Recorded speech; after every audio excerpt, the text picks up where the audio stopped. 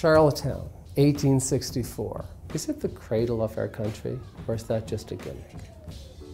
To answer that, we really have to answer the question, what happened in Charlottetown, and why is it important? Well, what happen's easy if you leave out a lot of the details. In September 1864, there was a conference about maritime union. Now, the maritime colonies in British America weren't that interested in maritime union, but the colonial office was interested in their having a chat about it, and so they were willing to talk.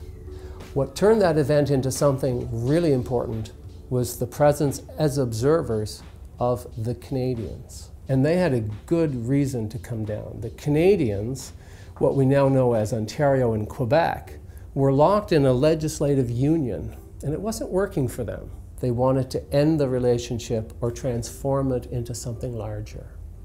And so they asked to come to Charlottetown.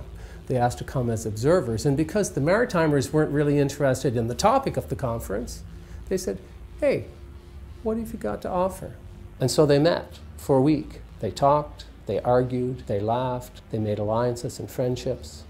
They ate and ate and ate, and at the end of the week, they agreed in principle to a union of the colonies, a confederation of colonies, if satisfactory terms could be worked out.